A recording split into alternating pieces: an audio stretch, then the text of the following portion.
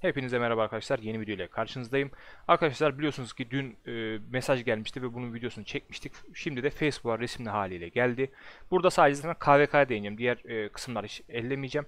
Direkt resimli şekilde KVK ne şekilde olacak onlara bir şöyle bakacağız. Sonra videoyu sonlandıracağız arkadaşlar. Gördüğünüz üzere burada Season of Conquest Heroic Anthem diye bir kısım yapmışlar. Bunlar şu an hepsi İngilizce. Tabii bize geldi Türkçe olacak. Türkçe oynayanlarda. Burada gene alttaki kısımlar değişmemiş. Twilight'tir, Pascal'dır. Bunlar aynı kalmış arkadaşlar. Bunlar zaten işte onur puanı ile alakalı olan kısmı. Ne ödüller alacağımız, geçmişteki şanımız, alacakaranlık gibi kısımlar duruyor. Teleport kısmı gözüküyor burada zaten. Ve sağdaki kısımlara baktığımızda onlar biraz farklı. Shop yani dükkan koymuşlar. Bastions dediği kısım harita falan var. Harita herhalde burada tıkladığımızda nerede olduğumuz, hangi kısımda olduğumuz ve kimlerle beraber olduğumuz, düşmanlar kim gibi şeyleri görüyor olabiliriz. En önemli buradaki kısmı da bence support skills dediği kısım. Şu Hall of Heroes'ta benim tahminim arkadaşlar bu hani asker öldüğünde geri dönme olayı vardı ya, onunla ilgili bir kısım diye düşünüyorum Hall of Heroes diye. Yani buraya tıkladığımızda askerlerimizin ne kadar geri döneceğini, mesela diyelim ki bir askerin öldü, işte 100K'sı geri dönecek gibi. Buradaki support skills kısmı da arkadaşlar büyük ihtimalle o dediğim hani bildiğiniz böyle kıtalarınız çıktığınızda ekstra skill'ler vereceğinizi söyleniyordu. Bence bu support skills o ve burada ben ikinci KVK'da biliyorsunuz bütün 4 krallık hepsi böyle belli skill'lere basarak stat veriyordu. Onur puanından kastığınız puanlar oluyordu biliyorsunuz. Onlara basarak skill'leri yükseltiyordunuz ve işte stat alıyordunuz. Ne bileyim işte bayrak yakmanızı falan alıyordunuz. Şimdi burada bu sefer bunu ben hani şahsi herkes kendi basacak, hala öyle düşünüyorum. Hani şahsi kendi basıp kendi skill'lerini geliştirip alanda o şekilde kullanacak diye düşünüyorum. Ya bilmiyorum, emin değilim ama öyle de olabilir. Diğer türlü saçma olur zaten. Hani adam mesela skill'leri basıp buradan alacaksın mesela. Şimdi herkes aynı skill'i kullanacak. Hani hızlı çok daha aktif olan adamı ön plana çıkartmayacak bu. Aktif olan tabii ki takımı gene ön plana çıkartır ama belki de öyle yani koalisyonlar arasında bir sistemde olabilir. O da bir ihtimal yani. Gene ikinci KVK'daki gibi. İki ihtimal var zaten. Onun da başkası da olmaz. Bu kısım böyle bu şekilde. Gelelim şimdi buradaki haritaya. Önemli olan kısım burası zaten arkadaşlar. Bizi ilgilendiren asıl nokta şu: gördüğünüz harita zaten her şeyi az çok anlatıyor arkadaşlar. KVK'nın ne şekilde olacağını. Burada elementleri ele almışlar. Hani takımlar 4 takım gözüküyor. Yani burada böyle 4 köşede gördüğünüz gibi. Bunlar işte ateş, toprak, rüzgar ve su şeklinde 4 elementi yani baz almışlar. Fire Camp, Earth Camp, Wind Camp diye böyle gidiyor zaten. Burada şöyle bir şey var. Each camp must contain at least one kingdom diyor. Yani burada benim tahminim iki tane krallık yani beraber şey yapacaklar. Yani ikişer şeklinde olacak diye düşünüyorum. Eşleşme sistemini hala burada tam net bir şey söylememişler. Yani mesela şey dememiş işte A kral olur, B, C, D olur. Bunlar çok net değil. Ama bence gene ilk başta biz müttefiklerimizi seçebileceğiz diye düşünüyorum. Bir tane müttefik seçip yanımıza. İşte bunlardan biri olacağız. Çünkü alanlar çok geniş arkadaşlar. Gördüğünüz gibi bu kamp alanı şunu gösteriyor bize. Burada en kötü ihtimal iki tane birlik olur. Çünkü bu kadar büyük bir kamp alanı ve şuradaki büyüklüğün farkını görüyorsunuz. Aradaki alana bakın. Başlangıç alanlarına bakın arkadaşlar. Aradaki alanlar dediğim gibi çok küçük. Ve şuralar da küçük. Mesela bunlar küçük, bunlar da küçük. Şuralar muhtemelen altarlar. Şu kısımlar altarlar diye düşünüyorum. Burası da kralın toprağı. Kralın toprağı da gene küçük. Yani savaş alanları, yani krallıkların birbirleriyle çarpışacaklar alanlar dar tutmuşlar, küçük tutmuşlar. Bu sayede ne olacak? Adam mesela şimdi ben diyecek ki, diyelim ki ben su kısmındayım. Ben buradaki rüzgar kısmıyla müttefik olsam şurayı nasıl paylaşacaksın? Bu kadar alanı nasıl paylaşabilirsin? Veya buradaki sınırlı olacak muhtemelen binalar. Veya bu sefer şuraya çıkman lazım. Bununla da savaşacaksın mesela. Adam buradan sana tüm gücüyle bindirdi. Burayı kilitledi. Burada senin anlaştığın zaman hadi yarı yarıya bölüştün ama yani nasıl sığabileceksin? İki tane krallık şu kadar yere nasıl sığacak? Onun için yani oyun sizi savaşa zorluyor burada. Yani savaşacaksın diyor. Müttefiklik sadece şurada müttefiklik yapabilirsin. mantalite olarak. Bu alan zaten geniş bir alan. Daha sonra çıktığında kadar savaşacaksın diyor. Diyelim ki ben mesela burada gene suyum. Burada iki tarafı da ben işgal ettim. Güzelce buraları domine ettim. Güzel şekilde savaştım. Burada bunlar hepsi düşman şimdi, dördü de birbirine. Burada ateş olan şeye çıktığı zaman, diğer taraftan çıktı diyelim. İşte bu diyelim ki sağımızdaki olan adam kilitlendi yani. Toprak olan da aşağıdan çıktı. Daha sonra biz diğer zonlara geçiyoruz arkadaşlar. Diğer zonlarda girebildiğiniz burada 3 tane zona, eğer iki tarafı domine ederseniz içeri doğru girdiğinizde gördüğüm kadarıyla 3 tane zona girebiliyorsunuz daha sonrasında. Ama şu dördüncü zona ulaşım yok. Muhtemelen de geçiş olmayacak, yani direkt kilitli olacak kapılar. Aynı ikinci KVK sistemindeki gibi böyle iç kapıyı alıp direkt tak oraya geçemeyeceksiniz. Onun için bura adamın safe alanı olacak gene. Yani bu neyi gösteriyor? Sen burada bu savaşı kazansan bile, bu 3 alana girsen bile gene kralın topraklarında her halükarda savaşacaksın gibi gözüküyor. Yani ne kadar şey olursan, güçlü olursan o kralın topraklarında da savaş dönecek. Yani siz burada ilk çıktığınız zon, ikinci çıktığınız ve üçüncü çıktığınız zonlarda full savaş yapacaksınız diye göstermişler. Yani mantalite olarak o şekilde yapmışlar. Şuradaki küçük alanları ben dediğim gibi gene altar gibi düşünüyorum. Hani altar gibi düşünüyorum. Bu sefer yani kalıntı falan olan kısımları bu büyük alanlara koymuş olabilirler. Ama altarlar şu küçük içerideki çember zonu olarak genelde bildiğimiz zonlarda olabilir. Ya burada gördüğünüz gibi harita biraz böyle karma olmuş yani. İlk haritanın biraz daha böyle değiştirilmiş. Artık savaş, biliyorsunuz ki ilk haritada hep köşedekiler haksızlığa uğruyor gibi bir şey deniyor. Bunda bütün müttefikler köşelerde. Oralardan çıkılıyor. Daha makul şekilde savaşılıyor. Burada da gene bayrak atımı çok önemli olacak. Bence bu kadar dar olduğu için kale atımını yasaklayabilirler bu zonlarda. Yani ben öyle düşünüyorum hala. Ya da en kötü ihtimal, hadi burada serbest bıraksa bile kralın topraklarında gene yasak olacak. Ama ben şuralarda da yasak olabilir diye düşünüyorum. Çünkü çok dar.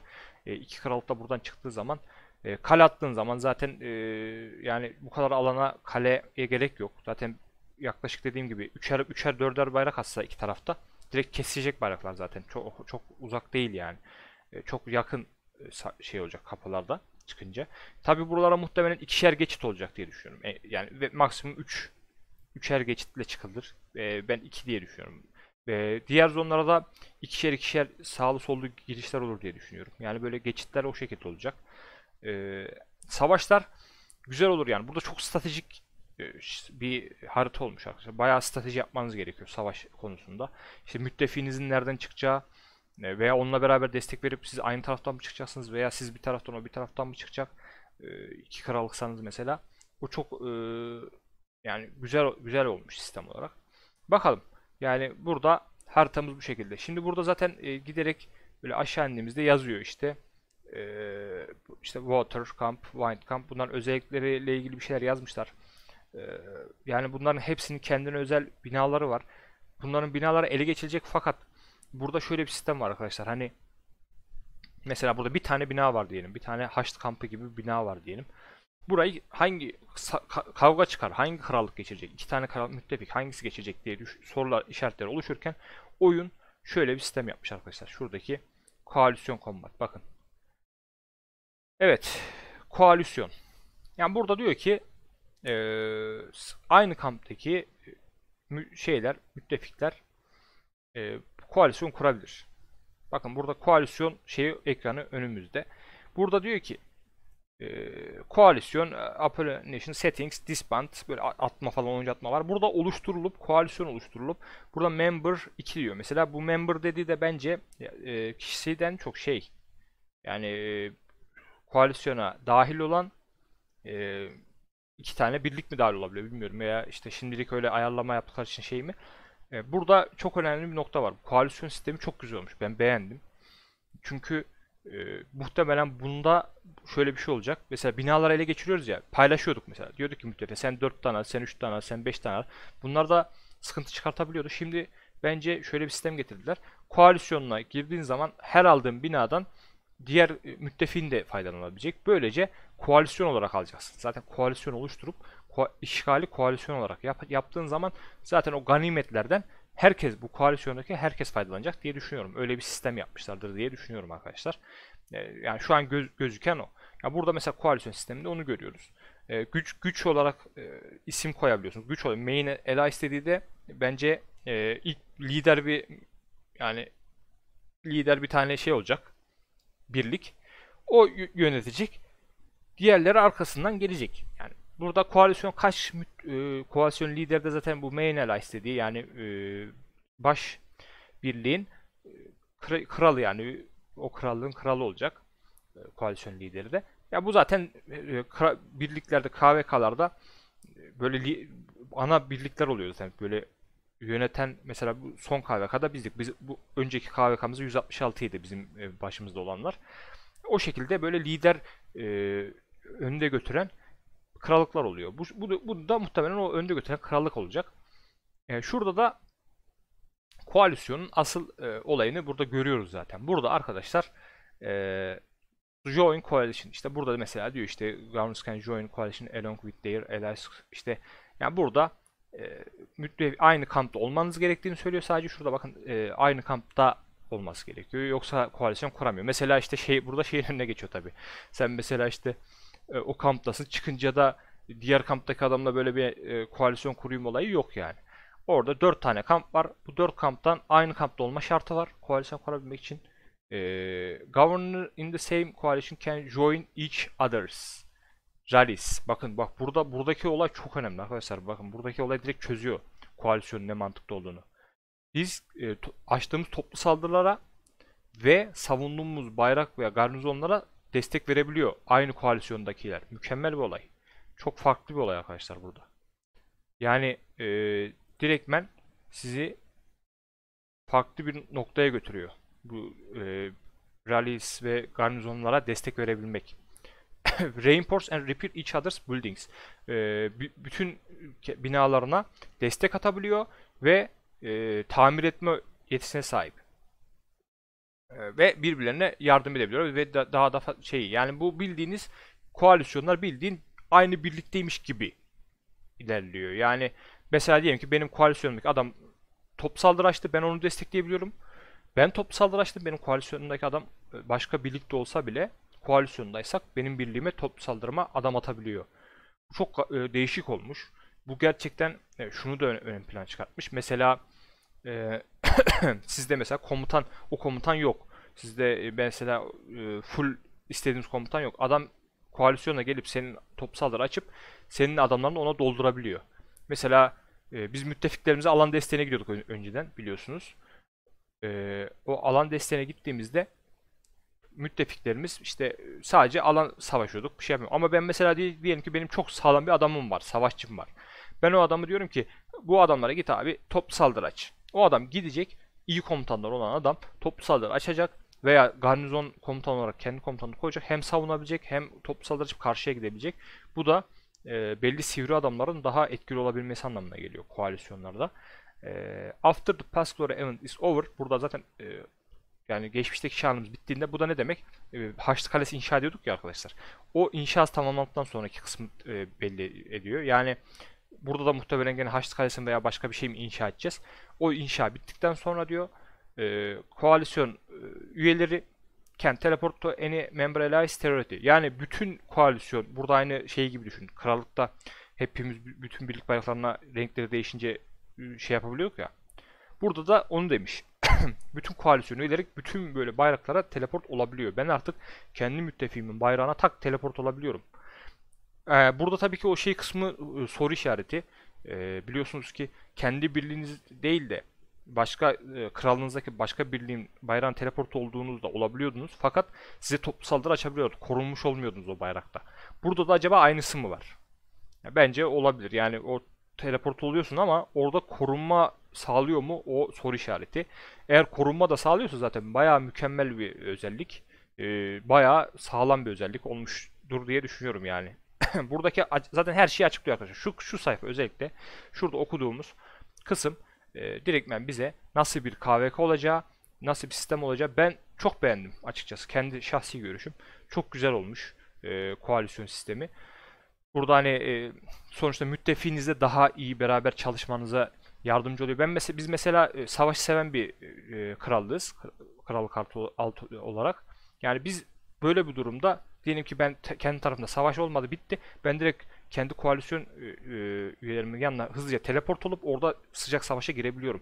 2 saat oradan kendim bayrak atmaya çalışıp, hani ben mesela oradan gidip bayrak atmaya çalışıp ona yaklaşıp oraya teleport olup ta oradan oraya asker atma olayı vardı. Şimdi o da kalktı. Bu sayede ne olacak? Savaşmak isteyen adam her türlü her yerde savaş bulabilecek. Yani deli gibi savaşır, savaşmak isteyen adam. Bu da aktif olan adamı bayağı ön plana çıkartacak anlamına geliyor. Gene komutan sistemi çok önemli olacak. Yani sağlam komutanlara sahip kısım her halükarda bir tane bile adam olsa, o adam aktif olduğu sürece bütün koalisyona yardım edebilecek. Defansta olsun, atakta olsun, her alanda bayrak savunmasında veya şeyde güzel olacak. Burada yani çok değişik bir sistem bizi bekliyor. Bayağı hani 2 KVK şeyine baktığımızda bayağı değişiklikler var. Koalisyon sistemi özellikle çok önemli bir değişiklik bence. Hala şeyde soru işaretim var ama hani 4 tane bölge var. Normalde ben şeyden ilerliyorum tabii. 8 tane kralık KVK'ya giriyorduk ya. 8 tane kralık KVK'ya girdiğimiz için ben hani oradan yürüyordum.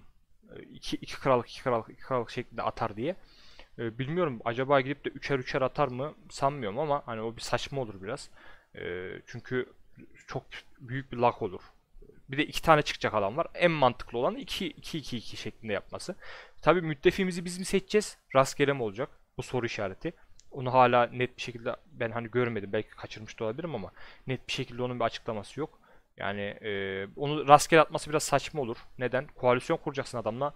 Önceden bir konuşman lazım ki, bir anlaşma şeyin olması lazım ki bence. O yüzden burada koalisyon olayında yani tahminim 2 tane krallık, çünkü oraya da sığabilecek 2 krallık, yani o alana üçüncü krallık sığmaz. Aktif krallıklar düşündüğümüz zaman bunu dile getiriyorum. Burada reward sistem dediğinde onu göremiyoruz. Orada onu da görsek orada muhtemelen şeyler yazıyor arkadaşlar. Bu koalisyon olanlar mesela binayı ele geçirdiğim zaman bütün o koalisyon mu alıyor ödülleri? Mesela ben koalisyonla sonuçta ele geçiriyorum. Mesela o gem ödülü var ya orada, veya hız ödülü veya işte başarılardaki ödüller. Onları muhtemelen koalisyondaki bütün üyeler alıyor. Koalisyona girme olayı da sınırlıdır diye düşünüyorum. Hani bir birlik, 2 birlik, 3 birlik, 5 birlik. Yani gidip de böyle bir koalisyon oluşturup bütün birlikler oraya doluşamaz diye düşünüyorum. Muhtemelen onun da bir sınırı vardır. 3, 4, 5, hani onu tam net emin değiliz ama onun da bir sınırı vardır bence. Yani öyle bir sınırsız bir sayıda şey oluşturamıyorsunuzdur. Yani bütün 10 tane birlik toplayıp koalisyon oluşturamıyorsunuzdur diye düşünüyorum. Belki onlar dediğim gibi net şeyler değil ama ödül sisteminde de benim aklımdaki olay o. Yani koalisyon olarak ödül alacaksın ve bu da güzel oldu. Neden güzel oldu? Şimdi koalisyon olarak her yerden ödülleri toplayacaksın. Aktif savaşçı birlikler bu koalisyonda toplanacak. Aktif savaşçı birlikler savaşacaklar. Ödülleri de aktif olanlar, hak edenler alacak. Burada hiçbir sıkıntı yok. Hak etmeyen zaten yani hak etmeyen dediğimde şöyle, hiç savaşmayan farmcı olanlar da sıkıntı yaşar zaten. Sonuçta bu koalisyon oluşturduğunda her yerde savaşman lazım. Her yerde kendini göstermen lazım. Ve burada da A, B, C, D şeklinde bir şey olur mu? Onlar daha muallakta arkadaşlar. Onlar da tam belli değil ne şekilde olacağı. Burada sadece koalisyon ve kamp sistemini gördük. Yani kamp sistemi de mesela şurada gördük işte. Daha ödül sistemi var. Special Content ve Heroic Anthem. Heroic Anthem de şurada zaten. Bir tek burada Special Content ve Reward sistemi görmedik. Yani onlar da zamanla yani şey zaten update geldikten 2 hafta sonra net şekilde iyice her şeyi anlayacağız. Bunlar gene de bize birçok şeyi anlatıyor yani. Şurada gördüğümüz kısımlar bize birçok şeyi anlatıyor arkadaşlar. Şuradaki zaten olayda son artık kısmı. Zaten orada demiştim. Hall of Heroes dediği kısım. Burada bakın. Number of the Dead Troops. Return Ratio dediği bu yani ölenlerin ne kadar döneceği %50 demiş. Burada da Troops Returned. İşte burada miktar. Burada da Return Time mesela öldükten burada şöyle bir şey yapmışlar. Ölüyor mesela askeriniz. Mesela o gün savaştın ölüyor. Dedi ki o günün sonunda sana bugün sen 300k asker öldürttün. Bu return ratio dediği %50 yazıyor ama bu bence oynayacak yani %50, %25. Ya burada savaşa teşvik, asker öldürme korkmama gibi kısımlar olarak şey yapmışlar. Yani adam mesela bayrağı asker atıyor veya işte toplu saldırıya asker atıyor, askeri ölüyor, öbürü korkudan atmıyor falan. Burada en azından onları falan kırmak adına bir şeyler yapmışlar. %50 ise bayağı yüksek bir oran bence. Mesela bir asker öldürdüm, 500K'sı geri dönüyor. Çok iyi. Yani bir askerim ölmüş, 500K'sını ben geri kazanıyorum oradan. Geri dönme süresi var. Tabi burada bir sınır koyacaklarını söylemişlerdi. Bence burada hani gidip de ben 10 askerimi öldürüp de 5'e mi geri dönme olay olur mu? O soru işareti yani. Gidip yani o büyük oyuncular sonuçta çok fazla askerleri var. Sürekli asker öldürüyorlar. Adam mesela bayrağı sürekli takviye atıyor. 5 kıta 5 kıta 5 kıta. Bu adam sürekli deli gibi asker ölüyor. Ama bu adamın umurunda değil. Para yatırıyor. O adamlara isterseniz bir sınır olacak yani. Gidip de sen bütün ordunu öldürüp de geri dönme olayı biraz soru işareti olacak muhtemelen. Burada gördüğümüz bu. Ha, şu %50 olayı doğruysa bayağı iyi bir oran arkadaşlar. Onun için kimse asker öldürmekten korkmasın yani. Böyle bir oran varsa. Çok da önemli değil yani. %50'si geri dönecekse ölsün, önemli değil askerlerin. 2M ölü verirsin KVK boyunca. 1M'i geri dönüyor. Çok iyi bir rakam yani. Onun için burada asker öldürüp bayrak savunup şey yapan insanlara en azından burada bir nebze fayda sağlayacak bir kısım. Burada gördüğünüz kısımda. Burayı da anlamış olduk. Yani şuradaki Hall of Heroes dediğim zaten onu anımsatıyor demiştim. Shop kısmı var zaten. Bastions dediğim gibi bu harita şeyi zaten işaretliyor. Bu da support skill. Bir tek soru işareti yani support skills soru işareti. Şu anda net olarak daha bilmiyoruz ne şekilde ilerleyeceğini. Burada dükkan kısmını farklı bir koalisyonla ilgili bir dükkan shop kısmı olabilir. Burada farklı olan bu ikisi olarak görüyorum. Bunları da ilerleyen zamanlarda bu açıldığı zaman göreceğiz. Yani dediğim şekilde olma ihtimalleri yüksek. Harita güzel olmuş. Yani fikir olarak bence iyi bir düşünülmüş, iyi üstünde çalışılmış. Ben beğendim.